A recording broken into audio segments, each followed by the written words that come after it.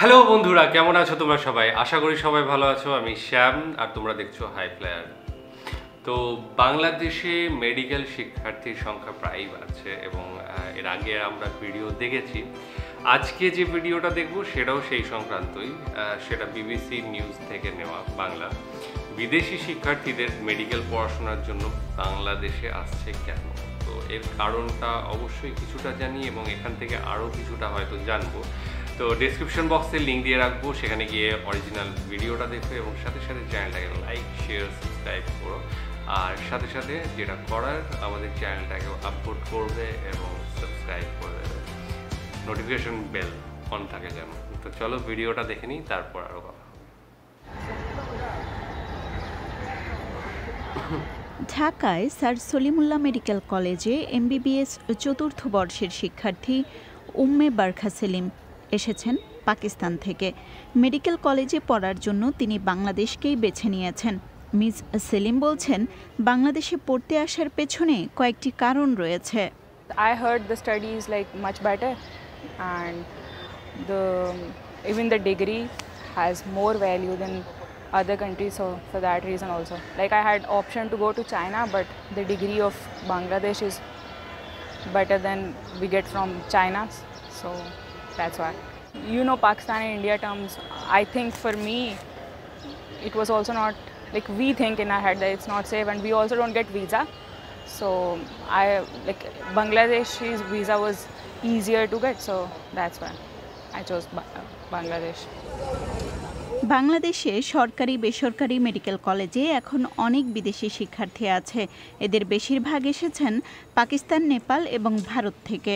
বেশিরভাগই পড়াশোনা করছেন বেসরকারি মেডিকেল কলেজগুলোতে। গত কয়েক বছর ধরে বিদেশি শিক্ষার্থীদের আসার সংখ্যা বেড়েই চলেছে। পাকিস্তান থেকে আসা শিক্ষার্থীরা বলছেন, অনেকে বৃত্তি নিয়ে মেডিকেল কলেজগুলোতে পড়তে আসেন। আর আমার অ্যাডমিশন হয়েছিল সার্ক কোটাতে 4-5 বছর আগে। খরচও অনেক কম, এটাও একটা ব্যাপার।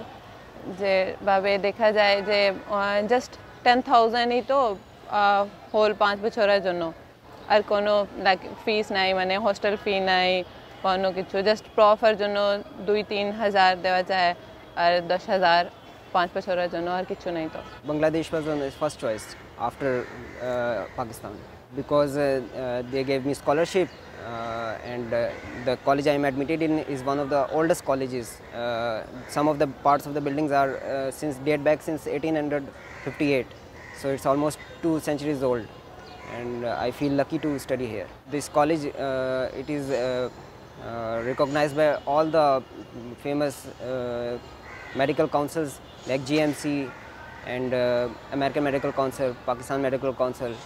So it's easier for me after this MBBS to go there to other countries as well.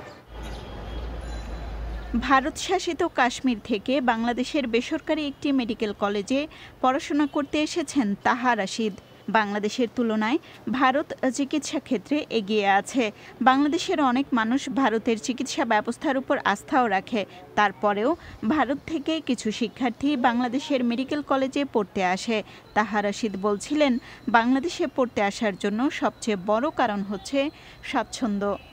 Why I choose Bangladesh? Because for first preference for my parents is that this is the Muslim country, and I'm from Muslim background, so we choose Bangladesh for this reason. And another thing is that it is more close to India. That's another thing that we will not travel so much from Kashmir to Bangladesh. Here people are very friendly. You feel safe here. For me, I'm a Muslim girl. I felt very safe here. স্বাস্থ্য শিক্ষা অধিদপ্তর বলছে, বাংলাদেশে প্রতি বছর গড়ে 3,000-এর মতো বিদেশি শিক্ষার্থী শুধু এমবিবিএস পড়তে আসে। দিন দিন এই সংখ্যা বেড়েই চলেছে। সার্কভুক্ত দেশগুলোর শিক্ষার্থীদের জন্য বেসরকারি মেডিকেল কলেজ ছাড়াও দেশের সরকারি মেডিকেল কলেজে কোটা সুবিধা রয়েছে। বাংলাদেশের স্বাস্থ্য শিক্ষা অধিদপ্তরের হিসাব অনুযায়ী দেশের সরকারি মেডিকেল কলেজগুলোতে বিদেশি শিক্ষার্থীদের জন্য সার্ক কোটায় 117টি আসন সহ মোট 221টি আসন সংরক্ষিত রয়েছে। এইটা কেন যেন বাড়ছে, বিশেষ করে নেপাল এবং ইন্ডিয়া থেকে, বিশেষ করে ইন্ডিয়ান মুসলিম, কাশ্মীর এবং আদার প্রভিন্সের মুসলিমদের এই দেশে আসার প্রবণতা বাড়ছে। ভুটান থেকেও আসে, হ্যাঁ কিছু ছাত্র পাকিস্তান থেকেও আসে। এটার কারণ যেটা আমি মনে করি সেটা হচ্ছে ইন্ডিয়াতে বা নেপালে এই কস্টিংটা অনেক বেশি। এই বাংলাদেশে যারা 35 থেকে 40 লাখ টাকার মধ্যে পড়ে যাচ্ছে, এই ছেলেটাই যদি বেসরকারি মেডিকেল কলেজ ইন্ডিয়াতে পড়তে চায় তাহলে সেক্ষেত্রে তার 70, 80, 90 লাখ বা আরো বেশি এটা ইয়েতে বেশি লাগে। বাংলাদেশের বেসরকারি মেডিকেল কলেজগুলোতে ৪৫% আসনে বিদেশি শিক্ষার্থী থাকার নিয়ম রয়েছে। মেডিকেল কলেজে বিদেশি শিক্ষার্থীদের সংখ্যা বাড়লেও সবাই এই লক্ষ্য পূরণ করতে পারছে না। আচ্ছা, বাংলাদেশে বিদেশি কোটায় ৪৫% সিট সংরক্ষিত রয়েছে, যেখানে ২১৬ কি সামথিং যেটা দেখলাম। ভালো অনেক পরিমাণ রয়েছে, যেখানে আমার মনে হয় আশেপাশের দেশগুলো, সার্ক গোষ্ঠীভুক্ত দেশগুলো, সেখান থেকে মানুষ গিয়ে, বিশেষ করে ছাত্রছাত্রীরা গিয়ে সেখানে পড়াশোনা করতে পারবে। হ্যাঁ, কিছু কিছু কালচারাল দিক রয়েছে যার জন্য পাকিস্তান বা ইন্ডিয়ার আমি যে কটা দেখেছি সব কটাই ম্যাক্সিমামই কাশ্মীর থেকে গিয়েছে, এবং কাশ্মীর থেকে যাওয়ার ফলে তাদের যে কালচারাল দিকটা সেটা কিন্তু তারা পেয়ে গিয়েছে। তবে হ্যাঁ, এটাও এমনও নয় যে ভারতের সেই দিকটা পেত না, কারণ ভারতের সব রকমই রয়েছে। আদার স্টেটের যে সমস্ত মুসলিম স্টুডেন্টরা রয়েছে তারা কিন্তু অলরেডি বিভিন্ন মেডিকেল কলেজগুলোয় তারা পড়াশোনা করছে। ইভেন পশ্চিমবঙ্গ বা আরও 28টা রাজ্য আছে যেখানে প্রচুর মুসলিম স্টুডেন্ট রয়েছে যারা মেডিকেল নিয়ে পড়াশোনা করছে, তারাও কিন্তু করছে।